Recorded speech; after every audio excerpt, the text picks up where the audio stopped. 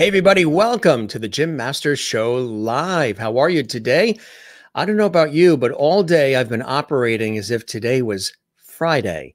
I think I'm rushing the holiday weekend, perhaps. I was telling everybody, have a good weekend. And, the tasks we normally do on Friday, I thought we were going to be doing today, the grocery shopping, other things like that. And everybody said, Jim, it's still only Thursday. I know you're like everybody else. You're rushing the days because you want to get to warm weather and the summer and vaccines taken care of and all the hopeful things happening. So it's Thursday, and it's really nice to see you on this Thursday. Welcome to our entertainment lifestyle talk show series that we have done. I think it's somewhere around 375 episodes now live, just about 7 days a week live, Monday through Sunday. Sunday through Sunday, every single day, weekends and weekdays. Sometimes we do 2 shows a day. If we've got a special guest at a special time, maybe in a later time zone, like this weekend on Saturday, we have 2 shows, one at 3 o'clock and one at 7. So we've got double levity coming your way on Saturday. Hope everybody's doing well. Hope you're having a great, those of you who celebrated Passover, we hope you've had a blessed Passover. Those who are looking forward to Peter Cottontail coming and Easter weekend, wish you a blessed Easter as well. This is our Entertainment Lifestyle Talk Show series where we're bringing back the lost art of conversation. Think sort of those older talk shows of the past, perhaps, Dick Cavett, the legends, the greats, Johnny Carson and Steve Allen, Merv Griffin, Mike Douglas. The warm, welcoming, inviting conversations that draw you in. I've always loved that style. Very similar to my personality anyway, on and off the air. I do this work professionally in the real world, in television, radio, stage, as a TV and radio presenter, personality, host, journalist, actor, writer, producer, stage MC, voiceover artist. So we created this show as an entertainment lifestyle talk show series, something I wanted to do for the longest time, but never had the time because I was so busy. Always so busy, but we put the TV cameras in and lights and the whole bit, and we launched it last April. We're coming up on our 1-year anniversary real soon. Gonna have a great celebration towards early May, celebrating all of our Lovity viewers. They're called the Lovities because I stumbled on the word Lovity accidentally when I said it in the summertime. So the viewers are part of our Lovity squad, and we welcome you all. They call me Mr. Lovity. They call our studio here Lovity Hall, and they welcome all of our guests with levity too, which I think is kind of cool. The world kind of needs a little bit more levity, right? Compassion, empathy, and levity. So we say light, love, and levity and levity. How's everybody doing? We've got an amazing guest. Good things come to those who wait. Our very special guest is Hollywood legend and actor and author and comedian extraordinaire, Hank Garrett. And he's got this amazing book about his life. He grew up in the streets of the Bronx, New York. He lives in LA. And the story from the road between New York and Hollywood is extraordinary. And he tells it in his new book. We're going to talk about that in just a second and welcome him live and direct from California. He's excited to be here. It is our honor and pleasure to have him here on the show. So we're going to welcome him in just 2 seconds. First, why don't we chime in? We always like to welcome our lovely viewers that are watching all around the world. Those of you watching on our YouTube channel, if you haven't, we would love it if you subscribe to the channel and click the notification bell so you don't miss any of our amazing content. If you saw the channel today and you also saw our Facebook page, you saw a lot of guests coming up in recent days or future days, that is. We have a lot of amazing guests that are coming up, and we posted some of those on the YouTube channel so you can see. So check that out. And again, click that notification bell so you don't miss any of our amazing content. The Jim Masters Show Live Entertainment Lifestyle Talk Show series, and also our Masters Mantras inspirational videos as well. They're sort of like TikTok videos, but we do them on our page at Masters Mantras on the Jim Masters TV page. Willie is there in Holland. She's always there. Hello, Jim. I'm here for a night of enjoyment. Greeting from my Masters family here. Absolutely. All the lovities are here assembled. So is San Diego's famous Dante CD. That's right. He is the talk of the town in San Diego, and he is here on the Jim Masters Show Live. Hello, lovities. Welcome to Lovity Hall from Dante. Dante is the one, I came up with the word levity, but Dante is the one that said that this is Levity Hall. So we've run with that. Thank you very much, Dante CD. Danilo.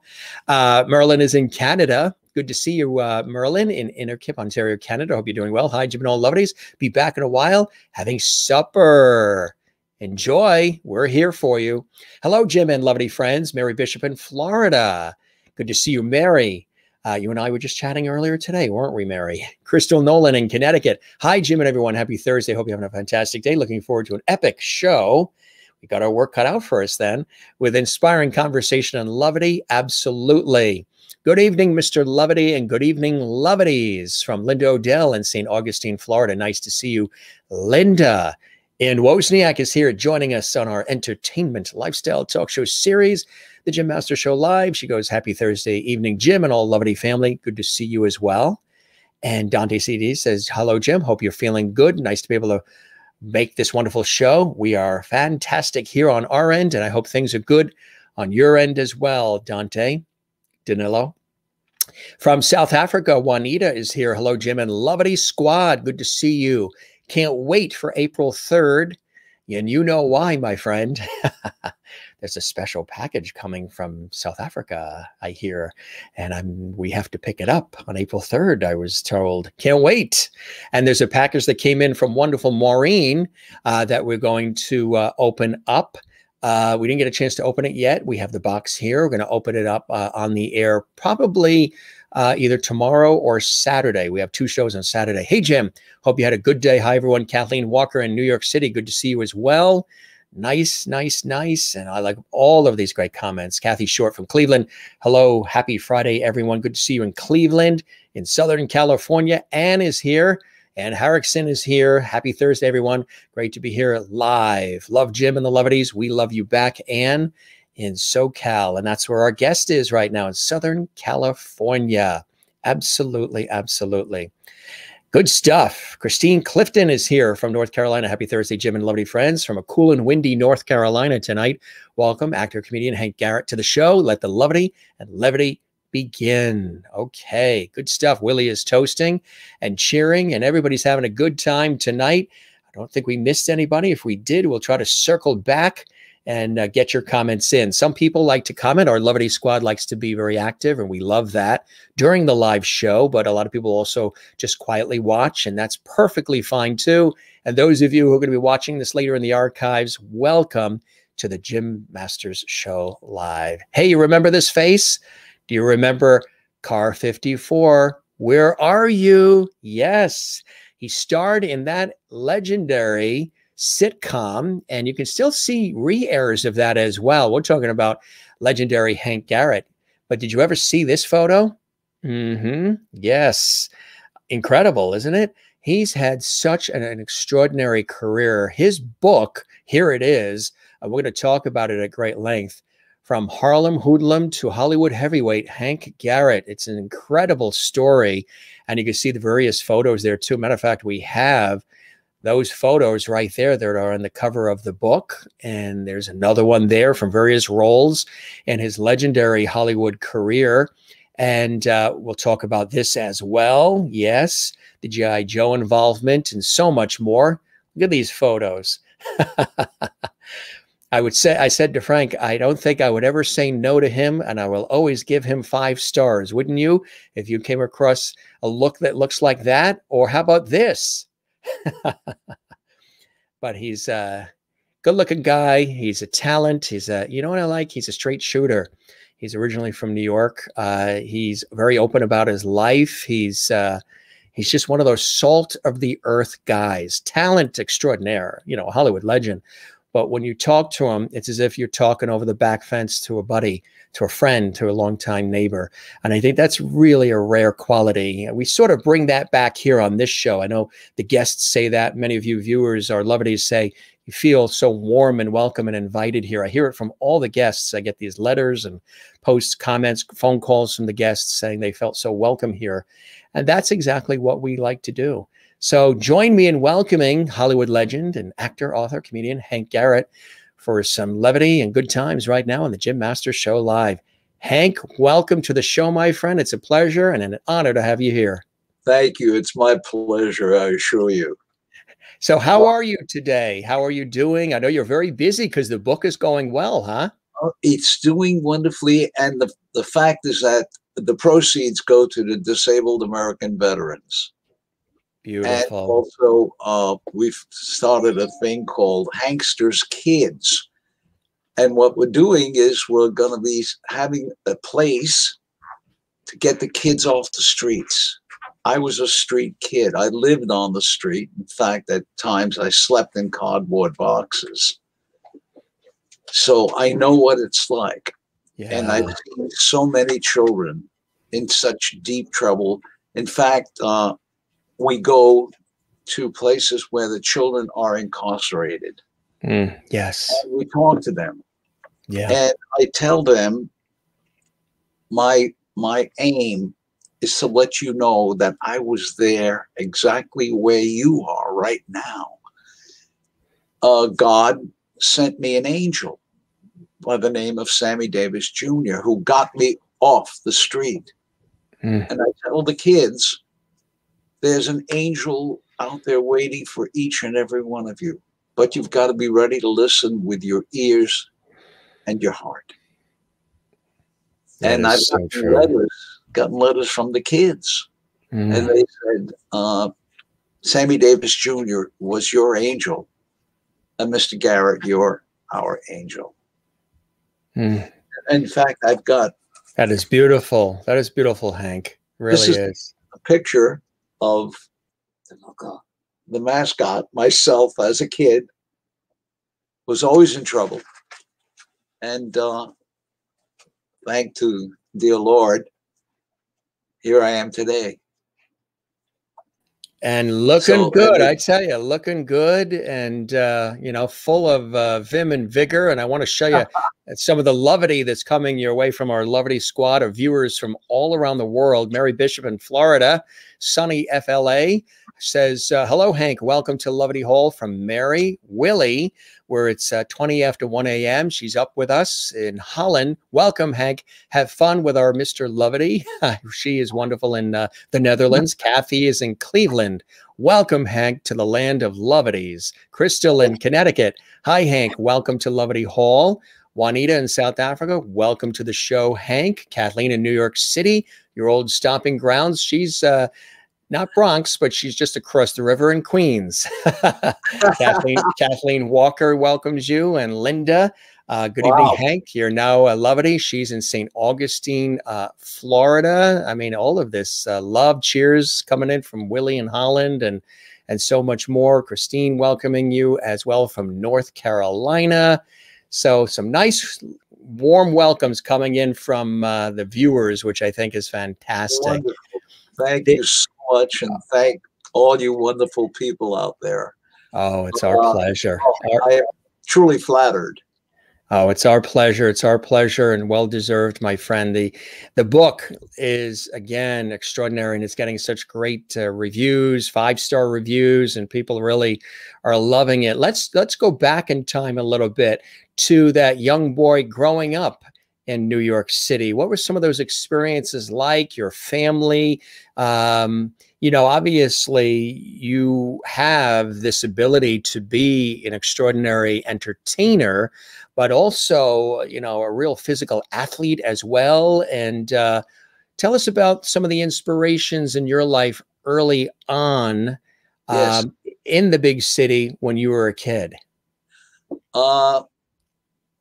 I was what they call a street hoodlum. As I mentioned, living on the street, and I was always in trouble, always.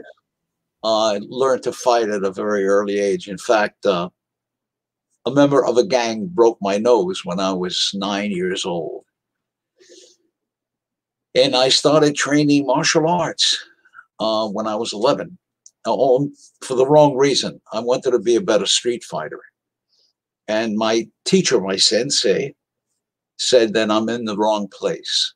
If you want to learn to fight on the street, you do not belong here.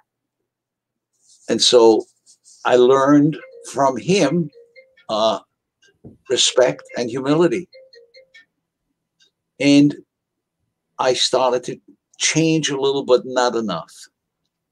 Well, my mother and father were fruit and vegetable peddlers off a pushcart, and they had no time for me. I was born very late in life to them. My father was in his 50s and my mother was in her late 40s. They just didn't have time because they were spending 15, 16 hours a day just trying to make a living. Well, a customer of my mom's who happened to be the mayor of Harlem, and my mom was crying to him about my being in trouble. And he came over to me. And the first thing he did, I'm 12 years old and I'm smoking. I'm standing on the street corner smoking. And he slapped a cigarette out of my mouth. I didn't know who he was. And I started to cock my fist, and two massive mountains walked toward me. They were his bodyguards. Mm. So I thought better of throwing a punch. Yeah. And he said, I spoke to your mama and she wants me to take you out. And I thought, my mother's putting a hit on me? Yeah, right. So he said, no, I'm taking you somewhere. Right. He said, do you have a suit? And I said, yeah, I've got a suit. He says, put on your suit tonight. He said, but before you do, take a bath. I went, oh, I hate this guy. Yeah. He picked me up and brought me to the famous Apollo Theater in Harlem. Yeah. I'm from Harlem. I'm 111th between Park and Lexington. Right. So I learned to fight at a very early age. So now go to the Apollo Theater. We don't go into the theater, but we went into Sammy Davis Jr.'s dressing room. Mm. And I didn't know much about him other than he was a renowned star. Well, go in, and Sammy Davis said, yeah. And the mayor said, this is the kid I was telling you about.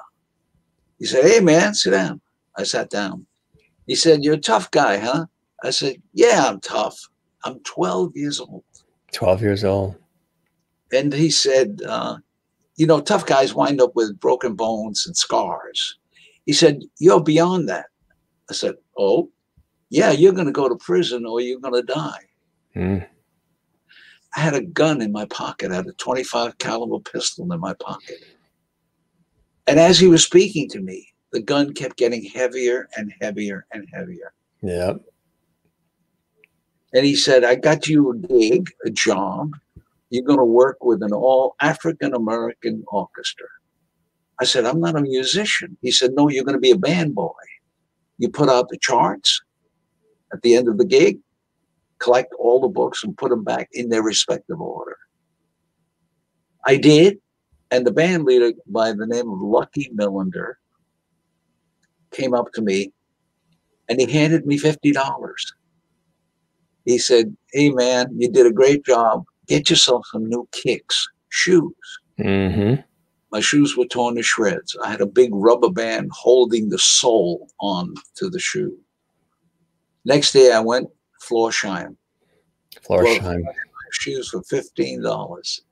Gave my mother $35, more money than she had ever seen at one time.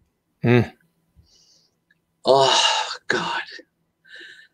Well, 20 some odd years later, first Sammy had me working the Catskills, watching all the other comedians. And because I had a kind of a comedy bent. Yeah. And as I said, 20 some odd years later, I'm on stage at the Sands opening for Tony Bennett. Mm. And sitting in front of me is Frank Sinatra, Dean Martin, Peter Lawford, and Sammy Davis Jr. Mm. When I finished my act, Frank got up and gave me a standing ovation. And when Frank stood up, the entire audience, the whole place, right? Right. And I was shocked. Everybody ran backstage to see Tony, except Sammy Davis Jr. He came up to me and said, you're a funny cat, but where do I know you from? You look so familiar.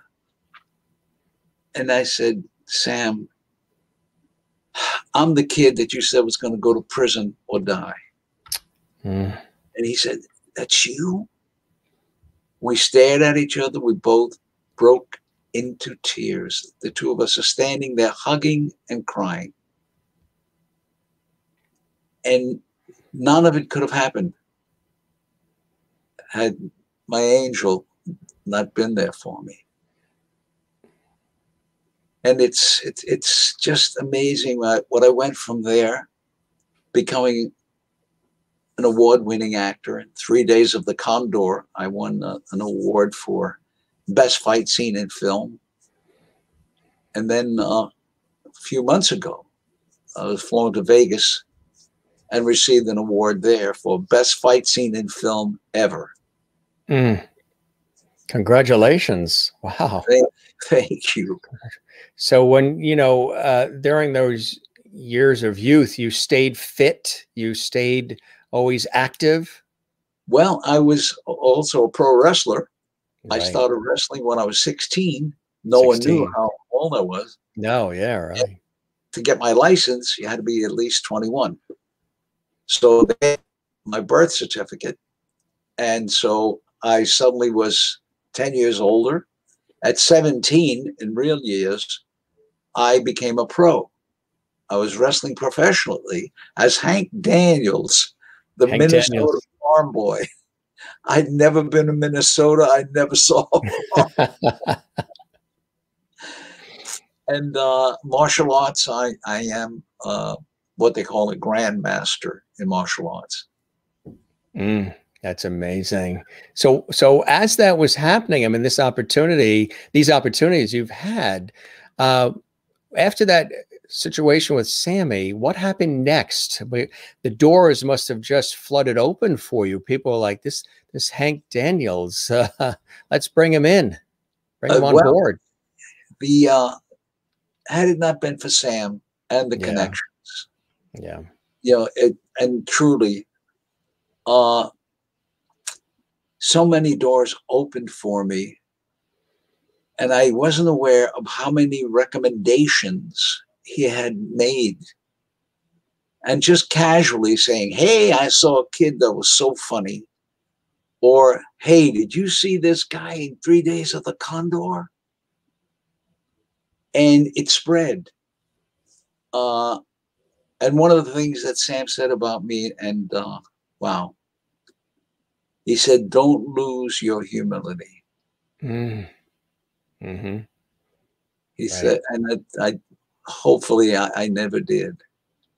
I am so gratified, so grateful. And I tell other kids that I speak to, whatever you do, don't lose that wonderful touch of a loving people and having them love you back. And that's been my motto all my life. I've tried to help other people get started in the business. I go to hospitals and I was entertaining all the GIs. In fact, I was in Korea. I volunteered to go to Korea just to entertain. And I was frontline entertainment. In fact, the first day I went out to entertain the GIs, and I hit the front line and Machine Gun opened up. And I yelled, critics! And the kids, I call them kids. Yeah. The GI said, Mr. Garrett, don't make us laugh when we're trying to get that. That is funny. In fact, I was in Korea 3 times. I paid my own way.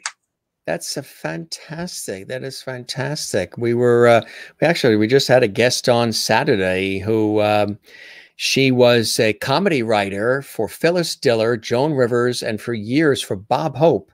And she wrote this wonderful book, Dear Bob. and it has the correspondence and all of the photos and personal letters that were written back and forth between Bob Hope and the GIs in World War II. And his daughter, Linda, also wrote it with Martha Bolton is her name. She was a guest.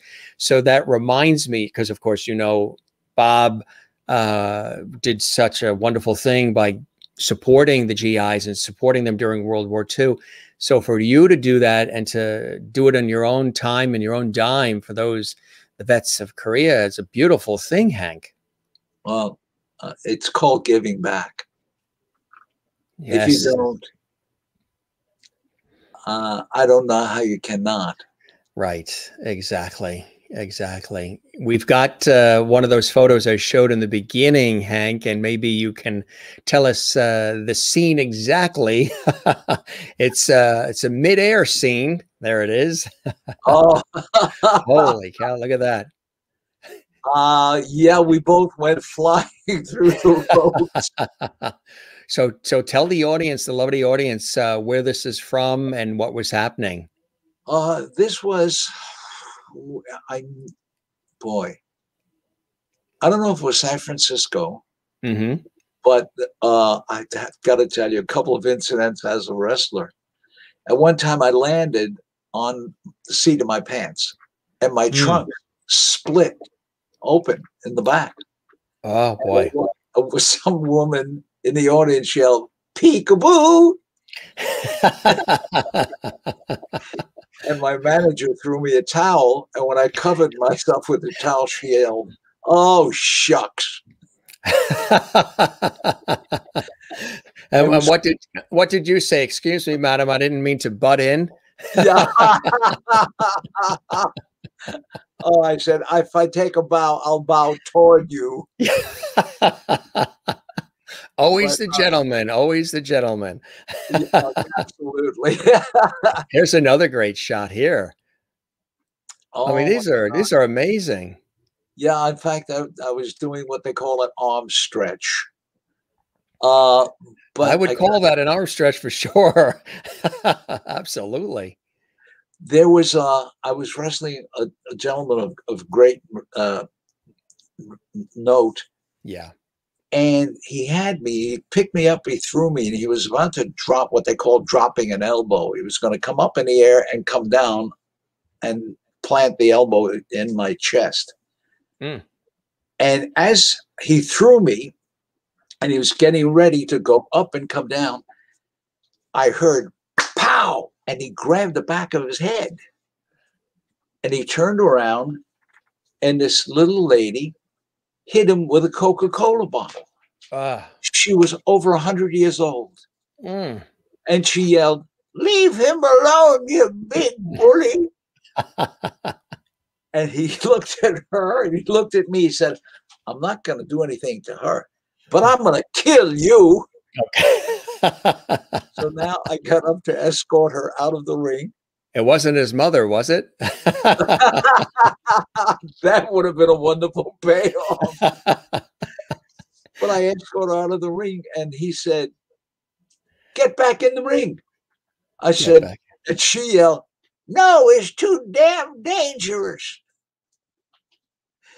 And we walked out. I didn't go back into the ring. So I escorted her to her vehicle with a bunch of old ladies that were part of my fan club. And we went, we had coffee together. And of course, I got fined. But it was such a wonderful time. Oh, my God. Yeah, the memories, I'm sure, are still vivid today. Actually, we have another. Who's this handsome gentleman here? Wow. Oh, yeah, that's when I was competing. I competed when I was wrestling. I competed as a power lifter. And I broke the New York State powerlifting record and my knees at the same time. At the same time. So yeah, I did a absolutely incredible poundage. Now I think about it, and it scares me because now I have the payoff.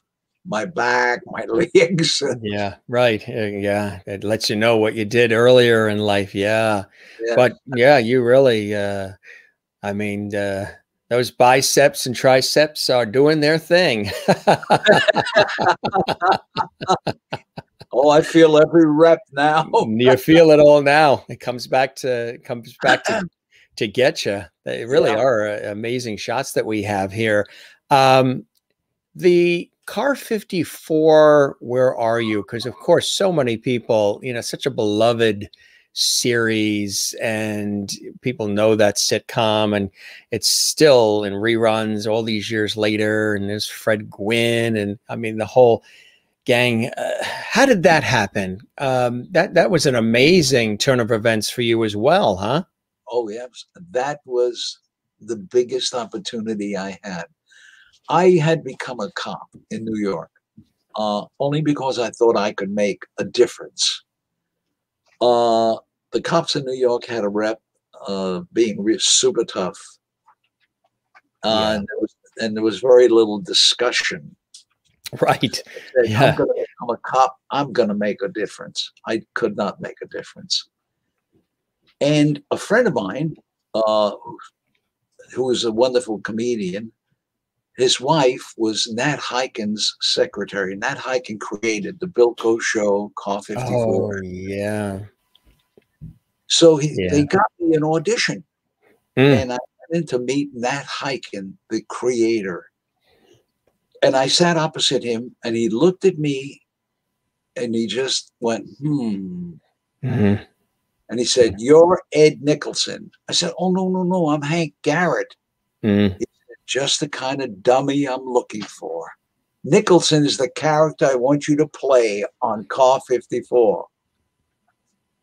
And that was, suddenly I was one of the stars of this incredible show. Kathleen in New York City asks, love Fred Gwynn. How was it working with Fred? Oh, Fred was wonderful. Yeah. Brilliant, soft-spoken. He wrote children's books and illustrated them. And I look forward every morning to going to work. It was such an incredible time. Yeah. And so funny too. I mean, just so yeah. And this is a great shot here too. This one. That really is a great shot. So those years were very special on Car 54, weren't they, for you? Yes, yes, they were. Any stories as far as like on set, any of the crazy things that happen? I know working in television and film, and what can happen sometimes, the craziness on set with equipment and everything that can happen. Must have been lots of levity on that set, huh? Oh, absolutely. We had a studio in the Bronx, Biograph Gold Medal Studios. Now, the front of the studio was made to look like a police entrance, a police department entrance. And we've had people come running in, and I'm standing there in makeup, and desk sergeant, and he ran up to the desk sergeant and said, "Listen, there's a guy beating the heck out of his wife. So you better do something, send some officers there." Yeah. And the guy playing the desk sergeant said, "Well, she probably deserved it." Yeah. "What kind of cops are you?" Yeah. And he ran out screaming, "Don't go in there. They're crazy." Yeah. That is funny. Anne in Florida says, welcome, Hank. Loved Car 54. Merlin in Canada says, hi, Jim and Hank, all the lovelies. Glad to be back. Marty Thompson in Nashville by way of Australia. Frank, welcome to the Lovely Gang. And more wonderful comments coming in from our viewers. So that really was, as much as it was fun and good times, it was a learning experience too. You probably watched some of like a Fred Gwynn and some of these other actors and maybe picked up some tips and along the way as well, right? Oh, yes, we had some Yeah. of the most amazing people as guests on the show. Yeah. Yeah. A very dear friend of mine who was one of the regulars on the show was a guy named Nipsey Russell. Nipsey was a wonderful Oh, comedian. yes, yes. Loved him on all the Dean Martin roasts too. Exactly. He was on all the game shows too. He was always a game show celebrity. Oh, wonderful. Oh my God. Nipsey Russell. So many people appeared on the show, and every one of them had such an amazing, wonderful time. I Yeah. got to meet so many of the greats that I never would have met in life otherwise. Mm, And oh, yeah.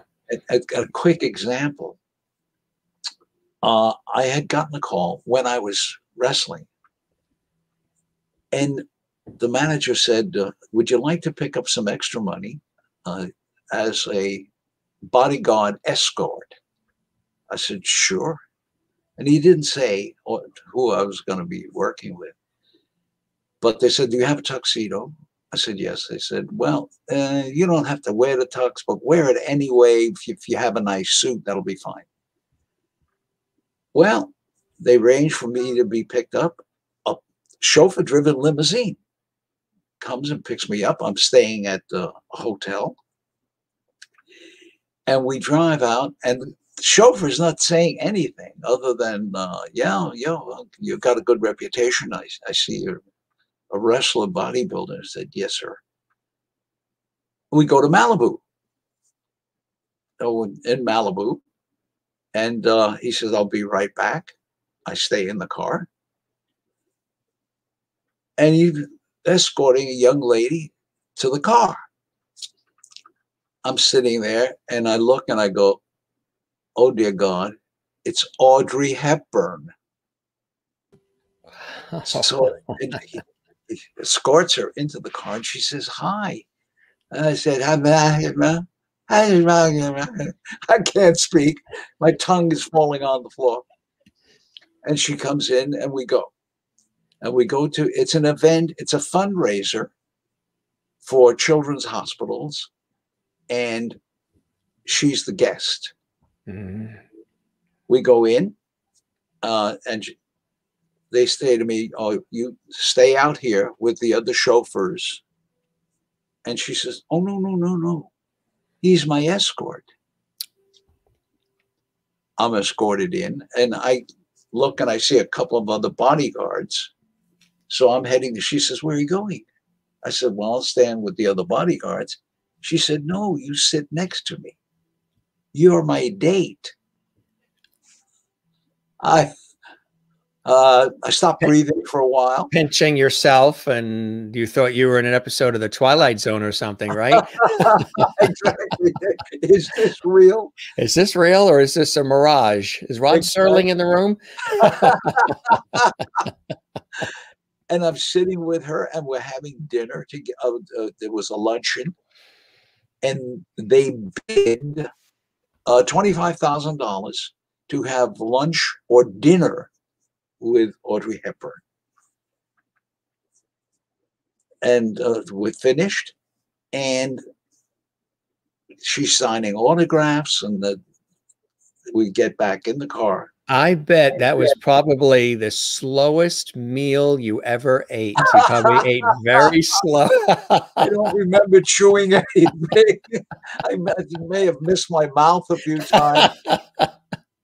Well, I'm hitting myself in the Yeah. head with the side of Yeah. with the Ketchup food. coming down the side. Yeah. Exactly. Oh my God, my son Hank, don't speak with a mouthful of food, please. And we drive her home, and she says, "Thank you so very much. You are so sweet." I says, "Man." And she And on being the way so back, gracious, probably just rolled with it, right? Just being so yeah, elegant and gracious. Yeah, uh, I I understand what you mean, Hank. I said, Audrey, just call me anytime you Yeah. want. And they drive me back to the hotel. And when I get back to the hotel, the chauffeur said, do you realize that you haven't stopped smiling since you got into the car? Oh my You God. smiled for the next 2 weeks. Oh, yeah. They couldn't wipe that smile off my face. And then I'm my Ah, manager, and I said to him, what do I owe you? yeah, yeah, yeah. He said, no, you're getting paid. I said, I am. I thought just being with Audrey Hepburn is my payment. That and payment too? Oh my Yeah. God. That's called winning the lottery. Oh, wow. Yes, Winning the absolutely. lottery. Absolutely. Wow.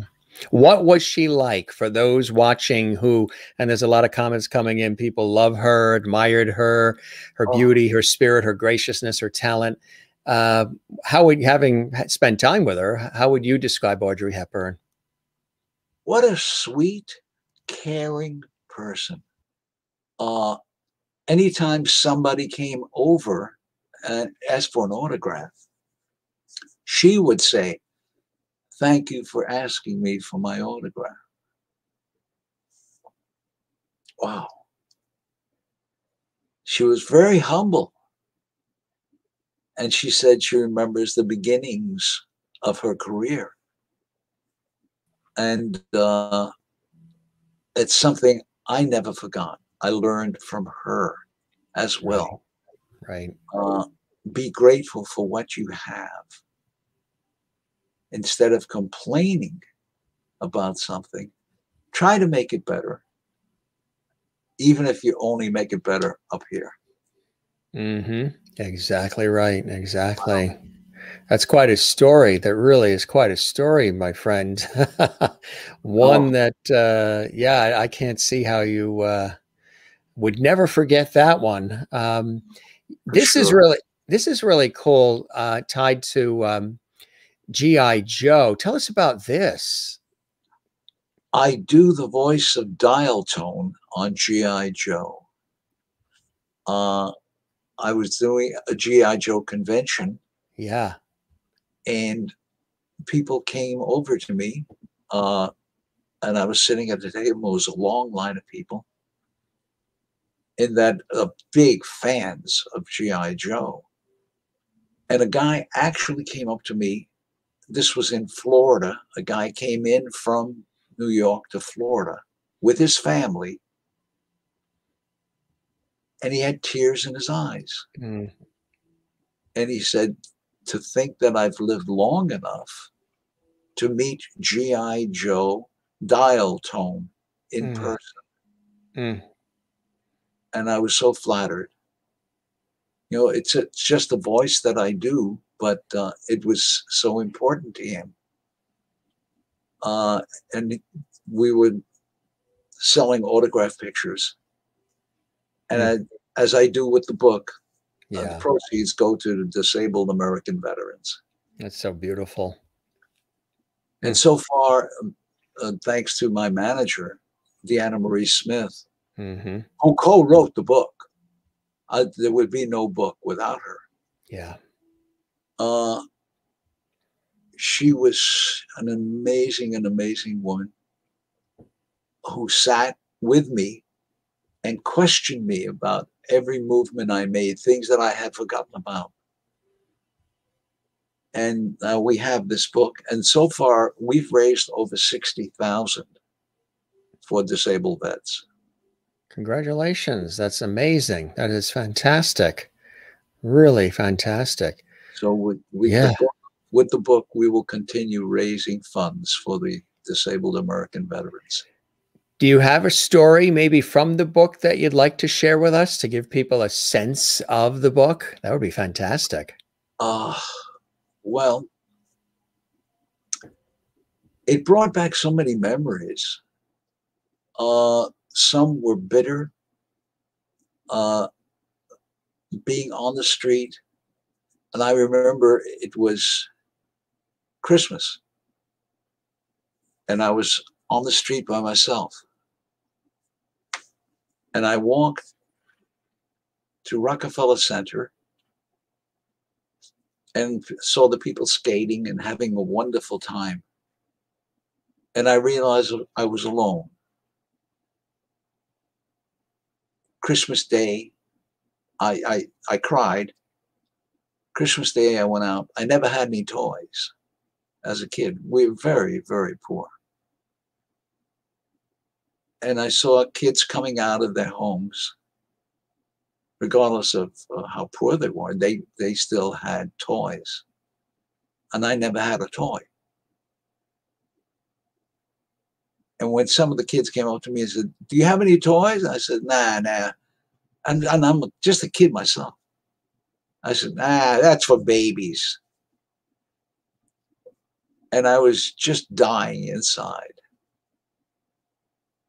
I wanted something that would be presented to me, but there was nothing.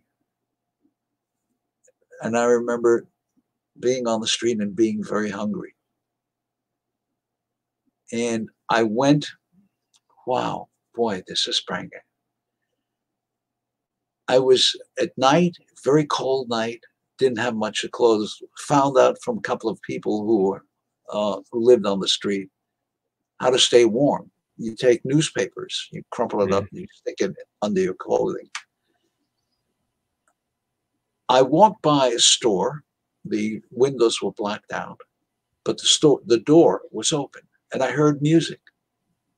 And I heard people applauding in time to the music. And it was gospel. It was gospel music. And I stood in the doorway, and a well-dressed man came up to me and said, "Hey, son." And I looked at him, and he said, "Would you like to come in?" Because he saw I wasn't wearing a jacket. It was just a shirt and trousers. I said, "Yeah." He said, "Come on in and get warm." He said, "Are you hungry?" I said, "Yes, sir." There was a table. They call it a groaning table. It was just loaded with food. He said, "Eat as much as you want." He said, "Please enjoy yourself." I sat and couldn't eat enough. I was gorging. And he said, "Do you have a mama?" I said, "Yes, sir, I do." He said, "I'm going to pack up some food for you to take home to your mama." And he said, "What's your name?" And I said, and I told him my name. And he said, "My name is Father Divine." He was an evangelist, a very famous evangelist at that time. He said, "Anytime you want some food or a place to be warm, you come here." Now, today, if I hear the music, I cry. Sure. Brought back the memories. How poorly I was dressed, how shabbily I was dressed. And it didn't make a difference to him. And he accepted me as I was. And this is what I do, or try to do. Just accept people as they are. Yeah. And that's what it's about. That's what, we're taught that early on. And sometimes, people, as life comes at us, we sort of forget that, but that's really the essence of what living is all about. And absolutely beautiful story. And just one of many that are in the book. He really opens up about his life, and it's so inspiring. And so, it's hopeful too, because anybody that might be in a situation where they don't think they'd ever get anywhere, go further, or change their setting or scenario, or some people don't remember, what it took to take those steps in life to get ahead and to go forward, and maybe pay homage to the people who helped guide and inspire and give you that leg up. And, you know, the scrappy roots that you have growing up in Harlem have definitely given you a certain sense of what life really is all about. You've had really, it's kind of an extraordinary dichotomy of experiences, from the scrappy roots of being in Harlem during those years with not a lot of money and, you know, everything going on as it does, trying to get by, to being exposed to, you know, the heights of the heights in Hollywood, of all places, Tinseltown. You've experienced all aspects of the living experience, yet remain Hank through it all. You're still Hank. You're still the authentic, you know, salt of the earth, grassroots guy. No matter what Hollywood party it is or any of that, you still remember the days back, you know, in the big city and what that meant and what that taught you, and then pay heed to those along the way who, you know, saw something in you that said, there's a story here. There's something here that's a little extra. You know, he's got that X factor. This guy has that X factor. Let's bring him along, you know, and that's a very special person to do that. And then to share the story in book form and have proceeds help others along the way too, who aren't always in the best scenario of life. So I thank you for giving me the opportunity. And I've got to tell you something, quite honestly. The warmth that I'm getting from you makes me feel so comfortable, as though I'm speaking to someone that I've known all my life. I feel so easy about speaking to you, because you have this thing of making people feel that way. And I want to thank you for giving me the opportunity. The pleasure is mine. The pleasure is mine. You know, it's, again, it's, the way I was raised, and you know, I pay homage to the parents, grandparents, the aunts and uncles, the experience of growing up, you know, out east on the island, on Long Island, and that whole experience. And I think also that there's this New York connection that we have, just a certain unspoken, like, you know, you can, like I said to I think off air, you can take the New Yorker out of New York, but you can't take the New York out of the New Yorker. So there's a similar, I guess, way of thinking. And I'm honored that you would say that, because you've obviously been interviewed by lots of people. You've been on a lot of shows over the years and have come across so many extraordinary people. So that's something. You remember the smile you had with Audrey Hepburn? Well, now I'm going to have mine for 2 weeks based on what you just said, Hank Garrett. Thank you. I mean, you don't quite look like Audrey, but you're still salt of the earth. Yeah, just a little taller, but that's about it. Put a black wig on, and yeah, that's it. Yeah, stand back 500 feet, and then, you know, all bets are off. Oh, plastic surgeons would be working for years. Oh, that's marvelous. That's funny, I just right? want to mention that the book can be had on Amazon. And very proud of the book. Oh, yeah. Is that the first book that you've written, or was there another book as well? Title. Yeah, it's the title. It's actually explains my life. I love your production assistant in the back who's guiding along. Title. Show him the title. We love her, and she's off to the side. She's giving you the spotlight, but we love her and we thank her for being a wonderful assistant, making sure everything went well. Worked beautifully. We did a test run. She's amazing. She's amazing. But yeah, the book, like you say, you have the book there. Is this your very first book, or was there a book before? No, it's the first week. We're also working on a children's book. Oh, wonderful. You know, and wow. Sid, Amazing. as I said, as I mentioned earlier, this never could have happened No, huh? not for Deanna Marie Smith. Yeah, absolutely. Absolutely, my friend. We take us through. There are a couple people who have some wonderful questions that wanted to. Christine in North Carolina says, "Words of wisdom, Hank. What you're talking about, so true. Accept others as they are and accept ourselves. Extremely personal and touching stories that you are sharing. Thanks so very, very much." And Merlin, thank you, Hank. You're bringing back so many memories. Mary says, "Such a beautiful story, Hank." And Ms. K says, "Oh, that is for sure lovely. Accept people just the way they are. So timely. Thank you so much, Hank, as well." And Kathleen says, "Wonderful story." I think they're all the viewers on our show. They run right out and they'll get the book, I'm sure.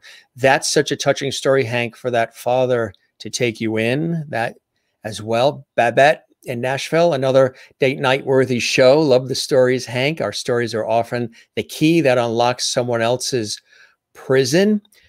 Crystal in Connecticut asks, hi, Hank. How was it like? What was it like being the bartender in the movie The Amityville Horror? How did you get chosen for that role? Do you remember, gang? He was the bartender in Amityville Horror. Oh yes. Oh my God. Oh God. Yes. I What had was that like? just gotten the call from the casting people and said, "Would you like to play the bartender in a movie called The Amityville Horror?" And I said, "Sure." And there I was doing the part of they gave me the script, and it was history. Uh, I I was very fortunate, truly, uh, doing so many different roles. Uh, in commercials, doing comedy commercials, and God has been good. God is always good. I think And Marty asked, what was it like being on the set of Serpico? What was that like? oh Mm, yeah, I that's another. played a bad detective called Muscles Malone, and it's funny, but Al Pacino came to me and said, "Where do you work out?" And I told him the gym that I was training in, and he said, "I'd love to come down." And I said, "Sure, Al, please be my guest." Well, one day I'm standing here working out with a lot of other behemoths because I was huge. And I saw Al standing in the doorway of the gym. Mm, And I said, "Al, come on in." He said, "Everybody seems to be sweating." yeah. Yeah. I said, "Well, that's what happens when you work out." He said, "No, this is not for me." And he turned and left. And somebody said, "Was that Al Pacino?" I said, "Yes." "You know him?" I said, "Well, I worked with him on the movie Serpico." And they said, Mm-hmm. "Wow, why didn't he come in?" Yeah. I said, "Well, if you stop sweating, he probably would." So, and then I saw him, I guess, a day or two later when we were still shooting Serpico. That is funny. There was a legendary news anchor in New York City on the CBS affiliate, WCBS TV Channel 2. His name was Jim Jensen. He was with the station for many, many years. A real professional, classic old school anchor man in New York on Channel 2. And I think he had said once about anchor people, he said, anchor people don't sweat. We perspire. They glow. Yeah, they glow. They glow. Exactly. Got a couple of really cool photos here that we take a here is with Kirk Douglas, right? Tell us about Oh, this one. yes. Yeah. Wow. There was a fight scene I had with him. Hmm. And Kirk said to me, listen, Hank, I've got a wonderful reputation. I have never made contact. Mm. Now, I saw some of the other guys on the set Yeah. kind of like laughing, Yeah. giggling. So he said, okay, action. Action. Said, I get out from behind me and I walk toward him, and he throws his punch and it hits me square in the face. Mm. Now, afterwards, my reaction was to return the shot, but that wasn't in the script. So I walk over to him and I say, excuse me, but I want to talk to you about your reputation. I said, not only did you destroy your reputation, look at what you did to my nose. He laughed. In fact, I had a photograph of him holding his head and laughing at what I said. And we became friends. Yeah. And years later, he was doing a one-man show. So we went to see him. And we went backstage. And the first thing he said to me, how's your nose? You remembered.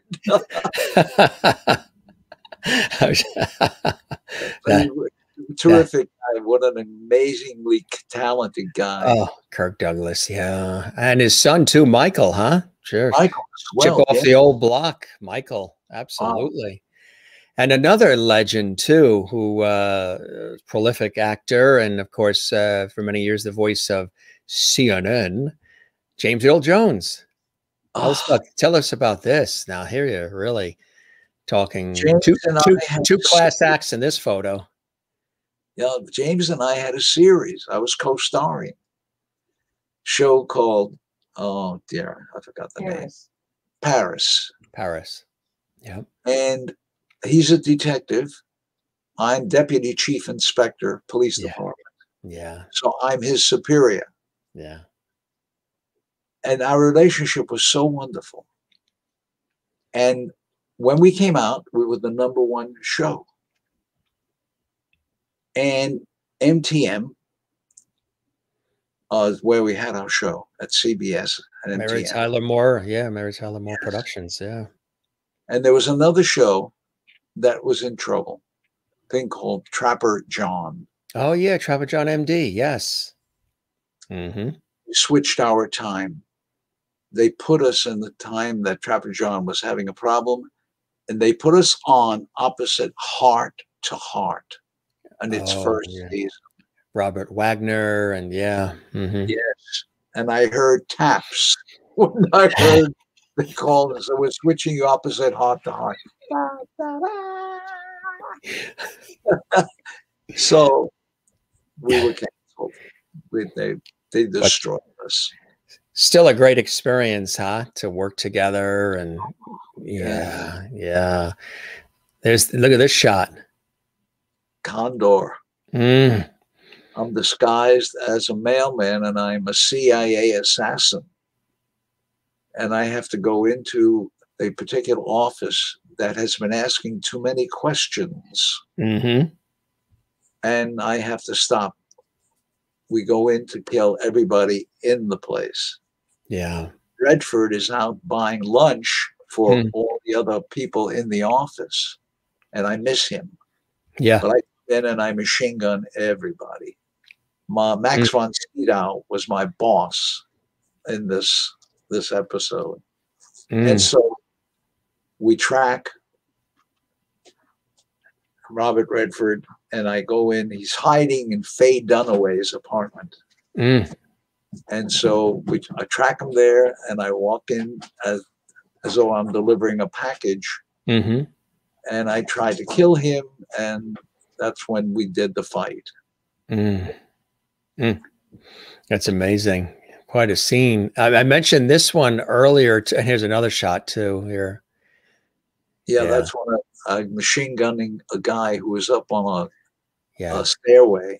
Yeah. And I just fire with, and as Sidney Pollack, who was directing, said, no expression, Hank. It's just the job. Mm-hmm. That's your job. Yeah. Okay. And I played it all through the scene. Not excited. Just go do your work. Wow. Yeah. Yeah. Absolutely. Remember I mentioned this shot? Yeah, that's taken during the fight scene with Redford. Wow. Yeah. Look, you forgot the pickles on my hamburger. Are we going to fix this?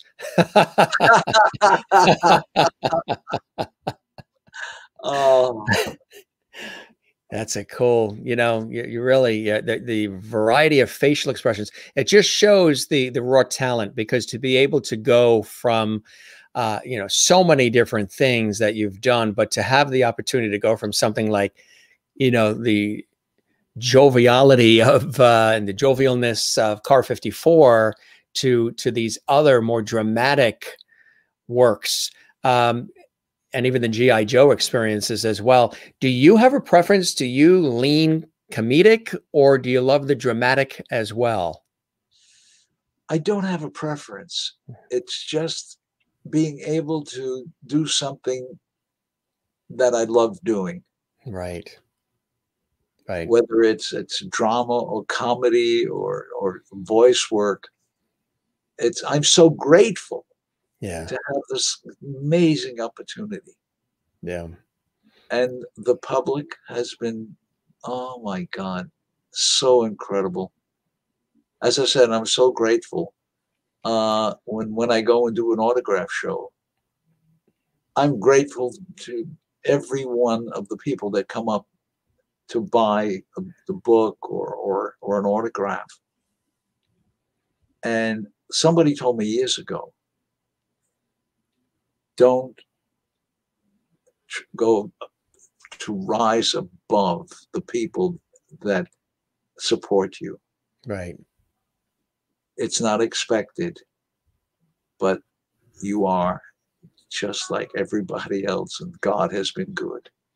See, that's what I was saying earlier. You're just so settled and salt of the earth, and you get what it's all about. And I think that's an absolutely beautiful thing, to have that grounding, because you've seen like all aspects of life. And I think that just makes you a very versatile and well-rounded, not only, talent and actor and athlete, but person as a whole. And I think that's why people have gravitated to you over the years and have really wanted to hear your stories and want to read a book like this. They're enthralled, like all of the stories that you just shared now, and there's so many more in the book, are Yes, so open, and they're all teachable moments in your own life, right? yes, absolutely.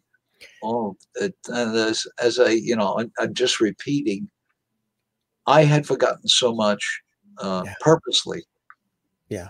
the terrible times of my life. And Deanna Marie Smith brought me back where it wasn't harmful. It didn't give me nightmares again. Uh, it was just recounting my life and my experiences. And she was undaunting, making sure that all the T's were crossed and that all the I's were dotted. She just an amazing human being. I would imagine it would have to have been a very emotional thing to do as well, because you are recalling so many different aspects of your life and the people who are here now and those who've passed through your life who are gone, and some of the memories, the good, the bad, the ugly, all of it. I'm sure it was a very deep, moving, almost cathartic experience for you, sharing all of that in your book, huh? Yes. Well, I just wanted to add one other thing. Deanna Marie, who was an international clothing designer, she had her own business in London, New York. Uh, And so she is such an interesting character on her own. And I'm so blessed that she would do this book with me. And oh, wow, amazing. I'm sorry, but I just had a, she's No, such an that's, incredible creature. I mean, that's fantastic. I think it's, thanking somebody who guided you along, I think is a beautiful thing. I don't think people do that enough, in the world. So that's a beautiful thing that you do that, Hank. Another Thank great shot here. Tell us about Oh, this one. Yeah. when I was dressing Peter Falk on Columbo. Yeah. Yeah. That's in one of the episodes of Columbo, right? Yeah. Yes, yes. Yeah. I played his boss. You were his boss. What was it like working with Peter Falk? Oh, wow. I Mm, originally met him in New York. He had a show called Trials of O'Brien. He was hmm an attorney, and I didn't know much about him. I knew the name. hmm I used to do his voice in my act. I did an impression. Uh, I'll tell you. Now, I'm playing a scene. I didn't know anything about it. My agent called. I was with the Morris agency. They said, Hank, there's a day's work. It's going to pay well. hmm You're going to go to this some guy's office and you've got to take out the furniture because he's missed alimony payments. So You're the repo guy. exactly, I'm in a jumpsuit and I grab a chair and I'm in the scene. The action, grab the chair, turn around, and he says, "Where are you going with my furniture?"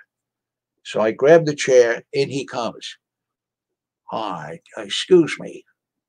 Where are you going with my furniture?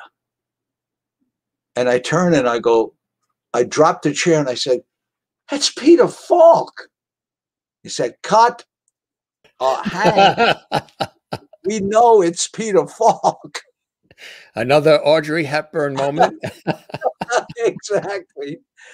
So now they said, "Oh God, Hank, please don't say it's Peter Falk. That's not what you say. You say, well, I'm taking your furniture because you didn't pay the alimony."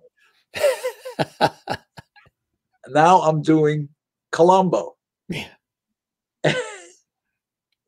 And Peter says to me, how are you, Hank? I haven't seen you in such a long time. Yeah. Uh, are you still doing me in your act? I said, well, Peter, I don't do impressions anymore. He said, are you going to tell me that I have lost favor with you? Is that what you're trying to say? I said, Peter, I'm putting the voice right back in the act. It's there forever. He said, smart move. That was it. Oh, he with was a wonderful with guy. cigar in tow and everything, right? And the beige trench coat, and Oh, wonderful times. so Wonderful, in wonderful times. addition to writing this fantastic book, which we do encourage folks to definitely acquire and add to their collection, and they need not be, a television or film buff or anything. It's really an inspiring story of a man's life, and all the experiences so openly and eloquently shared with all of us. What are some of the things that you're also working on now? Are you're kicking back and you're just smelling the coffee and enjoying, or are you actively involved in a lot of different projects at the moment? We are involved in getting this called Hankster's Kids. As I had mentioned, being from the street and know what the street is like, we want to give the kids a place to come to. Get off the street. You don't have to carry a gun to come in to Hankster's Kids. If you're hungry, we'll feed you. If you're still in school, bring your schoolwork with us. We'll help you. We want to give you a safe place to be. Don't worry about being a tough guy. If you want to, we'll train you in martial arts. We'll train you in anything you're interested in. But come to us. Let us help you. Let us guide you. Let us give you a safe place to be.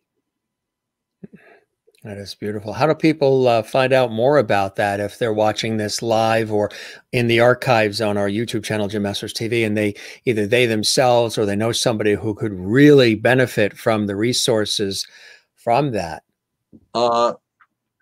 Contact me directly if you choose at hank.garrett@yahoo.com. And they'll be able to connect. I don't give that out to anyone.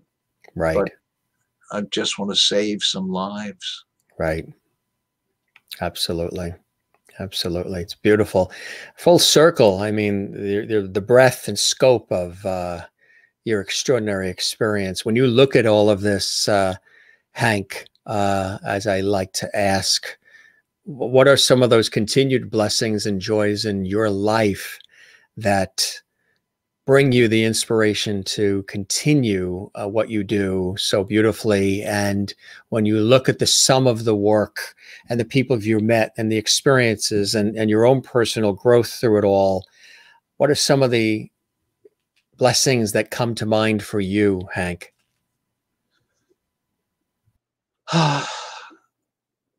That God is always good.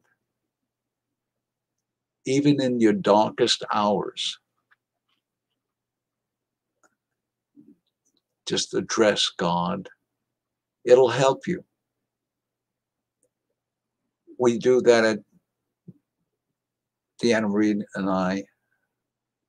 Whenever we put food into our mouths, we thank God for being so generous. We have friends that are having problems. We pray for them.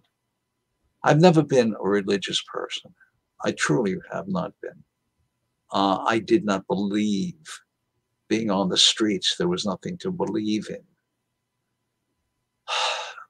When things started happening, I know they didn't happen by accident. It was a plan. Trust God. He will guide you. And as I said, I never was a religious person. I didn't believe in organized religion.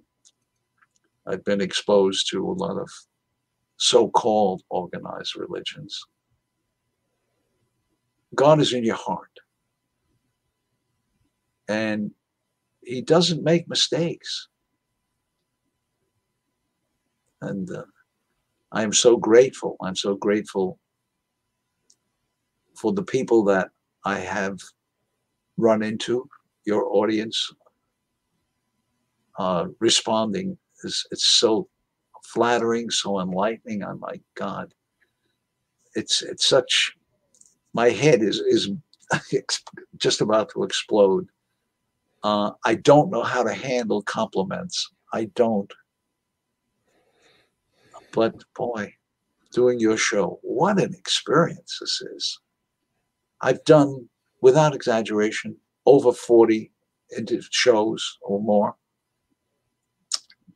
And I've never felt the way I feel now about the other shows. Mm. Thank you. Thank you. Thank you. Thank you, Jim. Mm. The pleasure is all mine, Hank. A good friend you are now, and I hope that if you're ever back east or I'm on a TV shoot on the West Coast, we do get together when we can and break bread. I would really love to do that with you. I think we have some great stories to share and lots of laughs too. Thank you. And I'll bring along another friend as well who's been watching and enjoying throughout the evening. George Burns is with us. George. There he is with a cigar in tow and everything. Oh my God. Oh, that's wonderful. You can't go wrong when you have God on your side. And he played God, remember? Yes, In the movie. absolutely. That's cool. Oh, So there's John. You look like a little kid right now. And I love it. You look so like there's George and you're having a good time. That's what it's oh, all about. That's what it's all about, my friend. And I want to just show you a couple of things here. Maureen says, you are such an honorable man, Hank. Your story and your wonderful words have touched my soul. She's in Arizona and she works in the medical field in a hospital in Arizona. So she's one of those who has been getting people through COVID and everything that's been happening. So bless Maureen, right? Absolutely. Linda in Florida says, you are a lovety now. You have to come back, Hank. Absolutely. We'll keep the porch light open for Hank for sure. And Juanita says, you're an amazing person, Hank. You have really risen above your circumstances and are spreading love to the world. You are a true lovety, our favorite word here on the show. Absolutely. And Merlin is saying in Canada, amen. And Mary in Florida, amen. Kathy in Cleveland, amen. And Linda in Florida, amen. And Maureen, amen. And Ms. K, amen. Which is really, really nice. And Linda says, it's so precious what you're doing for those children. God bless you, Hank. Really, really nice. And Joe Megan B says, wow, true class. Amazing, Hank. Thank you for sharing your life and time with us in Wozniak in Jacksonville, Florida. You are awesome, Hank. Thank you for sharing. Mary Bishop in Florida, wonderful conversation. Jim and Hank laughed so much tonight. Thank you. Kathy Short in Cleveland, an amazing story, Hank. Thank you so much for sharing with us. Marty Thompson in Nashville. Hank, you bring great memories and wisdom. Thanks for sharing. Yeah. Isn't that great? That's what it's all about. That's what it's all about. So anytime you are down, just join us here on the Jim Master Show live and we'll pick you up, you know, where we're sort of, I said in the beginning, what I like to do is have a warm and welcoming atmosphere that's hearkening back to the Dick Cavett, Johnny Carson, Mark Douglas, Merv Griffin days, where warm conversations, maybe sprinkling in that modern vibe and modern twist of today, but underneath that warm, welcoming time spent with inspiring conversation and entertainment, sort of bringing back the lost art of conversation on the show. So I hope it met your expectations, my friend, and you enjoyed the time with me. I sure did with you. thank you. Thank you for having me and allowing me to share my life with you and your listeners. Thank you. The pleasure is all mine. And again, I want to make mention, my friend, the book itself, again, is available. You said at Amazon, right? Yes. Amazon. From Harlem Hoodlum to Hollywood Heavyweight. Wonderful book. Check it out. And 5 stars, too. You're mentioning it's been garnering all kinds of stars, 5 stars, which is congratulations, Hank. Thank you. Thank you. Well, you've always been a 5-star, so thank you so much. You're just seeing it in print now. Yes. Ms. K says, I feel encouraged about life, Hank. You know, it's cool. It could be a Freudian slip a little bit. She spelled Hank hunk. So I feel encouraged about life, hunk. Thank you so much for sharing. Thank you to our dear Jim for this amazing show. My pleasure, Ms. K, always. And probably maybe when she was writing Hank and wrote hunk, she was thinking of that shot there, probably. That's more than likely what it is. Thank you for those beautiful words, Ms. K. Kathleen Walker in New York City, thank you for sharing your life with us. Hank, Merlin in Canada, bye-bye, Hank, stay safe. Linda in Florida, I have enjoyed every minute of our lovely conversation with Jim and Hank. Thank you. And Ms. K comes back and says, Hank is a hunk. He. So there you go. So she meant Hank and hunk. That's funny. And maybe because of the photo. Ha ha ha. You're the best. This truly was extraordinary. And more coming in. Christine Clifton in North Carolina. Hank, thanks so much for your openness and your amazing stories. I have high respect for what you're doing for the children in need, paying it forward. You are a true lovety, an honor being with us. So, Hank, I wish you nothing but continued joy in your life and good health. And may you continue doing what you do so well and that you love. And again, all of these incredible experiences that we have gone over here have just really scratched the surface of your extraordinary talent, your extraordinary life. You've touched people in so many ways, and sometimes literally, like in that picture.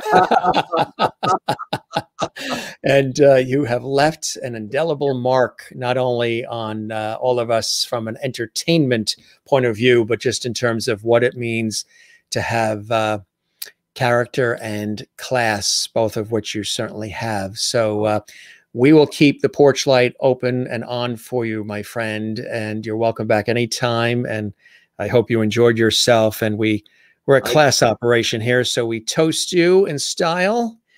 Toast, toast, toast, ciao, slanche, cheers, mazel tov, the whole bit.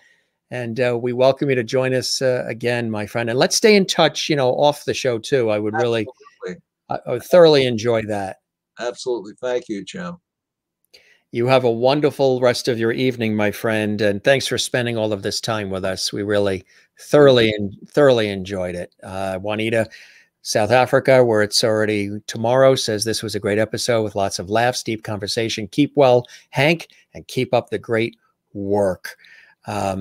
Absolutely. Absolutely. Good stuff. You have a good night, my friend. And thanks so much for joining us. Okay. Stay well and God bless. You too. Take care. Be well. And thank everybody there for helping and all the wonderful work that has been done behind the scenes to make this happen as well. Yes. Yes. Thank you. Take care. Have a good night. The incredible Hank Garrett, the legend, right here for you on the Jim Master Show Live. What's really cool about these conversations on our show is warm and welcoming and inviting as we like to make them. You also get a chance to learn about the person behind the person you see on the screen. Films, television galore, so many incredible things he's been involved in, and literally just scratching the surface and telling us about these experiences, the story with Sammy Davis Jr. and Audrey Hepburn and Kirk Douglas and so many others. He just really has had a wonderful experience. But if you noticed something, which I'm a pretty deep listener, if you noticed, he really paid heed and homage to those that he worked with, James Earl Jones, so many others, the respect in working with these people, Peter Falk, all of them over the years. As much as, he might have been in awe of some of the people, he really is right there, at their level, of course, and equal to their experiences and talent. But at the same time, working with Fred Gwynne and so many others, he tips the hat to them, which I think is a beautiful thing because people don't always do that. They don't always do that. And if you listen closely, and I encourage you to watch this show again, because it was very inspiring as much as it was fun-filled and lots of laughs and good times. There was a lot of poignant moments in there with Hank where he was just really opening up about his life and how touched he was being on the show and joining all of us, but at the same time expressing the adoration and admiration he has for all the people that have been in his life, past and present. And I think that is great. Not what you expected. What a nice guy. Absolutely. Absolutely. Well, if you only saw that photo, well, then maybe when you got a chance to hear from him tonight, you saw, the true gentleman, the heart and soul behind all these characters, the comedic characters, the dramatic characters, and so much more. I encourage you again. I know you guys are really good. You're going to run out and get the book. And we just literally, again, Amazon has it, from Harlem Hoodlum to Hollywood Heavyweight. And, he really opens up even more in this book, and it's just extraordinary. And so check that out. I think you will enjoy it. It makes a great gift for somebody as well. It is available there on Amazon, and we thoroughly thank him for joining us. I mean, we're talking about a Hollywood legend there. He's been doing this for decades, and he's one of those guys that salted the earth, you know, with all the glitz and glamour that's around him. He's a regular guy, straight shooter, and I think that that street upbringing that he had is what's kept him grounded, salted, and authentic. And that is also refreshing in this day and age. You know what I mean? I don't know if he's necessarily keeping up with the Kardashians or if he really needs to. As much as the guests feel uplifted by the show, Jim, they lift us up also with their great life stories and kindness. That's right. It takes a village. Yes, it does. We're all in this together. Phenomenal, nostalgic show, Jim. You did a great job, and you bring the best out of your guests. Thank you very much, Marty Thompson. I appreciate that. In Nashville. And Linda says, yes, great show. Thank you very much. Great show as well from Kathleen in New York City. Again, we thank Hank Garrett for joining us today. Really, he was absolutely spectacular. And had a great shot of him too, one of his headshots through the years. So again, you can check out more through the book. One more time, we'll show you the book here. There it is for the taking. Enjoy that. I want to let you know we have a bevy of amazing guests that are joining us as well. In coming weeks, tennis legend and ESPN tennis commentator Patrick McEnroe is going to be with us. His brother, of course, is legendary John McEnroe as well. He's going to be here. We're looking forward to that. We also have Ava, who's originally with Celtic Woman. She's going to be with us as well. Wonderful Irish singer and songwriter. Next week, legendary actor Charles Bush is going to be with us as well. We look forward to that. And we also have Jenna Robbins. She's an amazing producer, actress, director. She's going to be with us as well. A phenomenal singer and very spiritual person. The wonderful Queen Andrea is going to be with us next week as well. In coming weeks, the incredible Brazilian and American singer, songwriter extraordinaire, Nathan Pacheco is going to be with us. I interviewed him on public television on PBS, and he's going to be with us as well. Another wonderful actor, Dan McCormick, is joining us as well. That's coming up next week. We're looking forward to that. On Saturday, we have an amazing actress, originally from Canada. She is in Hollywood in LA, and she wrote a phenomenal book about dealing with the grief of losing a pet, which a lot of people go through in their life. So we're going to talk about her amazing career in acting, but also this new book that she has out. We're going to be doing 2 shows on Saturday. She's going to be with us at 3 p.m. Eastern, noon Pacific on the Jim Masters Show Live. That's this Saturday. And then on Saturday night, we've got another show, a brilliant singer and songwriter extraordinaire, the award-winning Lourdes Lane is going to be with us. There she is on the screen. So we're going to have a night of incredible music with Lourdes Lane. She's going to perform live as well Saturday night. We're looking forward to that. Upcoming soon is from Celtic Woman. And of course, she's a wonderful Irish singer-songwriter, but also an extraordinary vocal coach. And she used to be with Celtic Woman, one of the founding members of Celtic Woman. And we're talking about another dear friend I've interviewed on public television. Lisa Kelly is going to be joining us as well. And look at this dashing shot of our special guest tonight, Hank Garrett, huh? That is one dashing guy there. So that's just a little short list of some of the amazing guests that are coming up. Of course, Ryan Kelly from Celtic Thunder is going to be joining us as well. He's coming up on April 18th. He's going to be with us. So we've got a bevy of amazing guests and so much more. We're going to do more of those host chat levity shows and pop-up shows as well. Ms. Case goes woo, absolutely, or wow. Yeah, a lot of conversation and good times coming up. Thank you, Mary, for joining us as well, and Kathy Short in Cleveland for joining us. Wonderful conversation tonight. Thanks so much for another great guest, and really good to see all of you. And post office, you sent a package, huh? A care package, a lovely package. Well, we'll have to scoop that up. Tomorrow's Good Friday. I wonder if the post office is open tomorrow. We'll scoop that up over the weekend. Thank you, Kathleen. All of Hank's photos were amazing, weren't they? And that just skims the surface.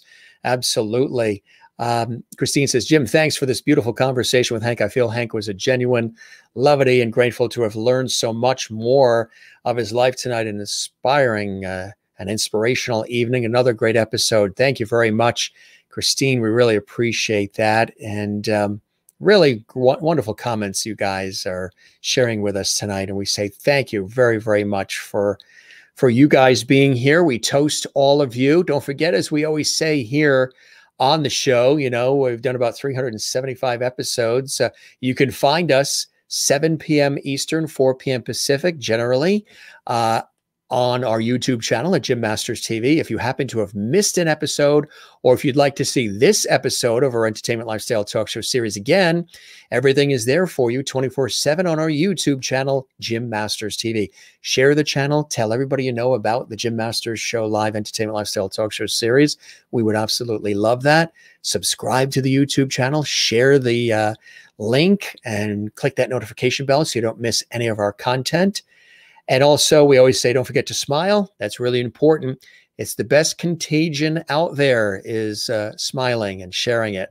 A lot of miserable people, you know, so share some smiles. Obviously, Hank talked tonight about paying it forward and sharing his talents and expertise and, you know, his gifts. And I think that's a beautiful thing.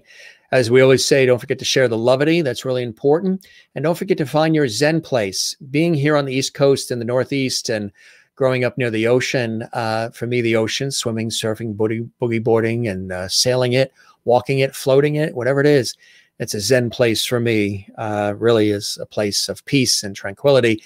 So get out in nature whenever you can and find some constants. We've had a crazy 12 months, right? So go out in a forest, get around nature, you know, plant a garden, whatever it is, play some sports, toss the ball around, or go in and cook some bread, whatever you want to do, bake some bread, or go outside and just go to the ocean if you're near one. And of course, my career in television, radio, and stage, that's another Zen place for me. Hank talked about do what you love what you do.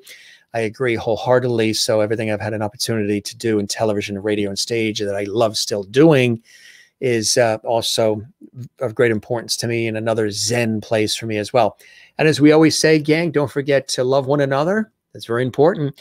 And love yourself. You know, we say here on the Jim Masters Show Live that everybody's welcome, regardless of your income, zip code, any political views, religious views, height, weight, income, eye color, none of it matters. Doesn't matter what car you drive, everybody's welcome here. So relax, breathe, take time for yourself. Join us as often as you can here on the Jim Masters Show Live for good entertainment, amazing guests, light, love, levity, inspiring conversations, and a warm place to come where we always learn something too along the way. We have a lot of laughs, we have good times. We always learn something or along the way, which I think is really, really cool. Juanita in South Africa says, good night, everyone. Have a great Easter weekend. You as well. We will be back on Saturday. We're going to be back on Saturday. So join us 2 shows on Saturday, 3 p.m. Eastern and then 7 p.m. Eastern. We'll be back on Saturday. Ms. K says, much love and support. Thank you, Ms. K. Keep spreading the word about our show. We love having you here. And Kathleen Walker says, have a great night, Jim. Levity, hugs, good night. All stay safe. So we're going to be back on Saturday. We may do a quick pop-up show tomorrow, which is Good Friday. So if we do, check our Facebook page, Jim Masters TV. Again, check the Facebook page if we decide we have a quick moment to do a quick Good Friday pop-up show tomorrow. But we're going to be here 2 shows, 3 o'clock and 7 o'clock Eastern on Saturday. Okay. And good night, everyone. Jim, another great show as always. Hank, so nice to meet you. And thanks for your time. Truly enjoyed listening to your story. Hugs and love to all. Mona in Louisiana. Thank you. Thank you very much. And Ms. K, good night to you as well. And you just woke up. The time that you have where you are, absolutely. And Thank you very much. Good night, Jim, and everyone. Yes, enjoy tomorrow. We're not here tomorrow night. We might do an afternoon pop-up show. So you go enjoy the Byrne Brothers. Tell them I said hi. We're going to be back officially on Saturday with our regularly scheduled shows. 2 shows, double Loverty on Saturday. Good night, Mr. Loverty. Good night, Loverty. Sending Loverty love to you as well, Linda Odell in Florida. We appreciate that, and we wish you guys the best. Thanks for all the love, the support, watching. Ms. Kay says, see you all. Absolutely. See you all on Saturday. Absolutely. Maureen was at the hospital, so she didn't get a chance to see the entire episode, but what you did see is phenomenal. Thank you, Jim. And you'll get a chance to rewatch it in the archives on our YouTube channel at Jim Masters TV. Gang, we love you all. Again, we may do a pop-up show tomorrow, so check out our Facebook page if we do something quick. Otherwise, we'll be back on Saturday, 3 p.m. Eastern, with a special guest, Reagan Pasternak, the wonderful actress, and her new book about dealing with the loss of a pet. And also Lords Lane, the amazing singer-songwriter, coming up on Saturday night, 7 p.m. Eastern, 4 p.m. Pacific. For all of us here, sending you just the best. If you're not with us this weekend, best blessings for a very happy and blessed Easter weekend as well. We love you all. Thanks for being with us. Continue to share the word about the Jim Masters Show live, and we'll see you on the next one. Have a good night, everybody. Thanks for being with us. Take care.